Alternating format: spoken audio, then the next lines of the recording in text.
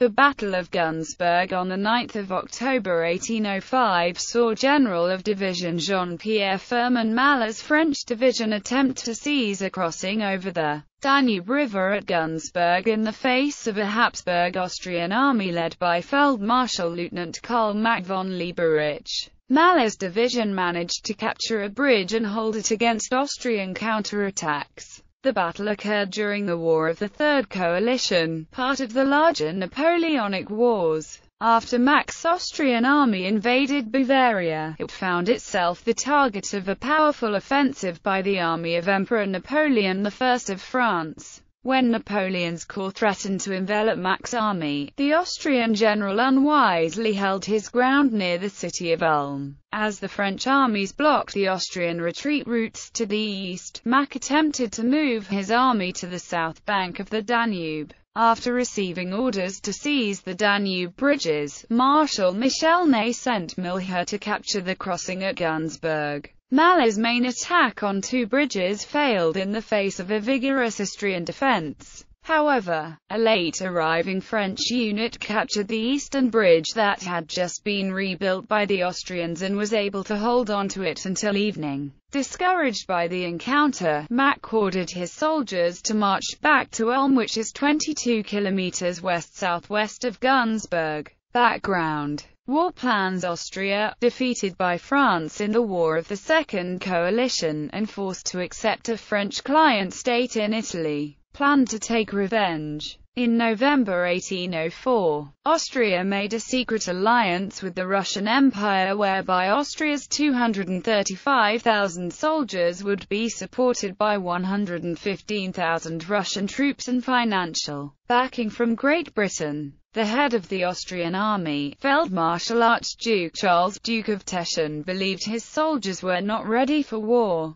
But the pro-war faction at the court of Emperor Francis I of Austria outmaneuvered him. Feldmarschall Lieutenant Karl Mack von Lieberich, who had the full confidence of the emperor, became largely responsible for developing Austria's war plan. Mack's strategy called for 120,000 troops in Italy commanded by Charles, 25,000 in the county of Tyrol under Archduke John of Austria, 70,000 in Bavaria under Feldmarschall Lieutenant Archduke Ferdinand Karl Joseph of Austria and 20,000 in reserve. Mack would accompany Ferdinand's force, which would be joined by a Russian army, and attack across the Rhine River into France. Charles would sweep across Italy and invade southern France. It was hoped that the Kingdom of Prussia could be induced to join the coalition. Mack convinced Emperor Francis I that he should invade Bavaria first, while Charles marked time in Italy.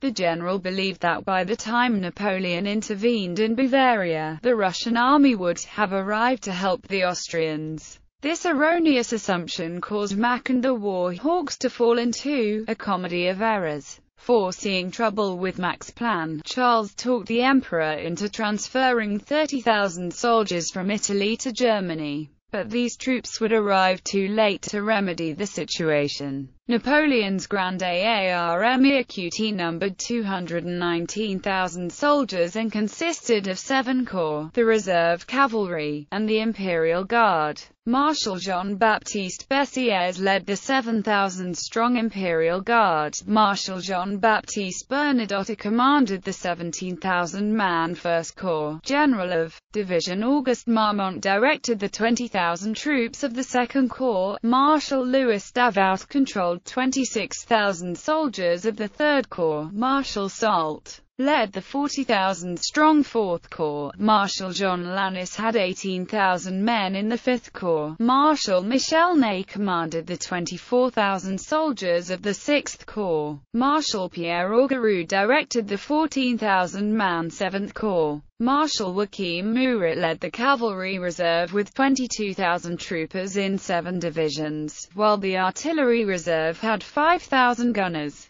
In the summer of 1805, the Grande Armée QT lay in its camps on the English Channel. Napoleon planned for the Grande Armée QT to march to the Rhine, then execute a vast right wheel from the Rhine to the Danube. picking up his 25,000 Bavarian allies on the way. Meanwhile, Marshal André Massena with 50,000 troops would hold Archduke Charles in northern Italy, assisted by 20,000 reinforcements from central Italy led by General of Division Laurent Wouvier and Saint-Cyr. Marshal Guillaume-Marie Brune would remain on the northern coast of France with 30,000 soldiers. Napoleon issued his marching orders on the 26th of August. Operations on the 8th of September, the army of Archduke Ferdinand invaded the Electorate of Bavaria, with a plan to defend the line of the Lech River. The Bavarian army acted according to its secret treaty with France and marched north to the main river. Mack changed the plan on the 12th of September and insisted that the army continue to advance farther west to the Iller River. Ferdinand and the Army Chief of Staff General Major Anton Mayer von Heldensfeld both opposed the move and appealed to the Emperor. Francis, however, upheld his favorite Mack and dismissed Mayer from his position. Relations between the Archduke and Mack deteriorated to the point where the two communicated only in writing. On the 24th of September, Napoleon's corps began crossing the Rhine, but the real attack was coming from the northwest, and on the 2nd of October the line of corps acted like a door swinging on its hinges, as the corps angled south, aiming for Ingolstadt and Donauwörth on the Danube.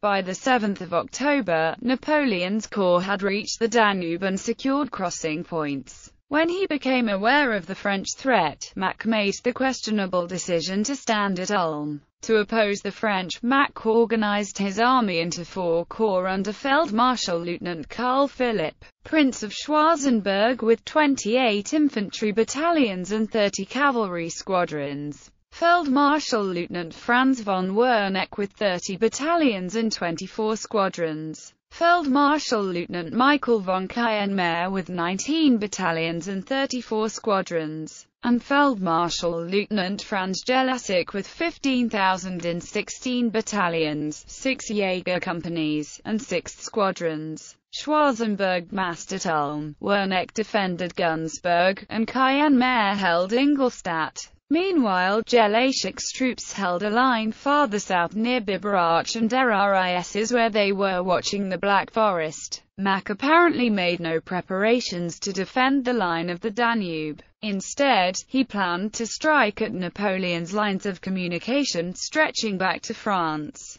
The French easily penetrated Kienmeyer's outnumbered cordon defense of the Danube at Donauwörth. After a series of minor clashes, Kienmeyer retreated southwest toward Munich via Eichach. Lannes, Murat, and Soult crossed the Danube near Donauwörth. On the 8th of October, Lannes and Murat marched southwest and collided with Feldmarschall Lieutenant Franz Xavier von Offenberg's division in the Battle of Wertingen. The French crushed Offenberg's isolated force and forced it back toward Ulm. On this day, Soult marched toward Eichach and Davout reached the Danube at Neuburg and Erdönau, while Bernadotte and Marmont arrived at Ingolstadt. Ney marched to Donauwörth, but he never crossed the Danube and instead moved west to Jengen while following orders to proceed to Ulm. Napoleon judged that Mack would try to retreat through Augsburg or Landsberg am Lech and sent his corps to block those routes. He rejected the idea that the Austrians would cross to the Danube's north bank and attack his supply lines. In fact, that was exactly what Mack was contemplating. Battle. After the debate at Wertingen, Mack gave up the idea of striking east along the south bank of the Danube. He instead decided to cross at Günzburg and march east on the north bank. At this time, Mack and Ferdinand deployed a significant part of their army on a line from Ravensburg, just east of Günzburg on the Danube, to Limbach, which lies 5 kilometers to the southeast. General Major Constantin Gillian Karl Desprez commanded a force on the north bank designed to watch for the French and protect the bridges. Unknown to Mack, Ney's 6th Corps received new instructions to seize a crossing at Günzburg. Ney told off General of Division Jean-Pierre Firmin Malher's 3rd Division to capture the bridges. Malher's 8,000-man division included 6 battalions of the 27th, 50th, and 59th Line Infantry regiments. 3 battalions of the 25th Light Infantry Regiment, and 6 artillery pieces. One of his brigade commanders was General of Brigade Mathieu Delabase. For the attack, Mather split his force into 3 columns. The western column under Colonel Etienne Nicolas Laffolle moved to Lifheim, but he abandoned the effort when the street led into a marsh. The central column, led by General of Brigade Pierre-Louis Binet de Marcognet, moved directly south toward the 2 main Günzburg bridges. Led by Delabase, the 59th Regiment made up the eastern column, which moved toward a bridge just east of the town. The bridge at Reisenberg was ignored. Marcognet's central column bumped into Desprez's picket line. Alerted, the Austrians in Günzburg immediately destroyed the bridges. Trapped between the French and the now unbridged river, Desprez surrendered with 200 Tyrolean Jaegers and 2 cannons. Milher pressed on and attacked the town. Günzburg sits on high ground overlooking the Danube and an island in the stream. The island was crossed by 2 bridges. From the south bank, positions suitable for artillery dominate the low banks on the island. The soldiers of the Archduke Charles Infantry Regiment near 23 cannons laid down a deadly curtain of fire. Milher brought forward 4 cannons, but they were overwhelmed by Austrian counter-battery fire. After a futile effort to rebuild the bridges under fire, the French gave up and took cover. Despite the previous fighting, Mack persisted in his idea to cross to the north bank. Accordingly, he ordered Feldmarschall Lieutenant Ignaz Gay to take 7 battalions and 14 squadrons to the eastern bridge.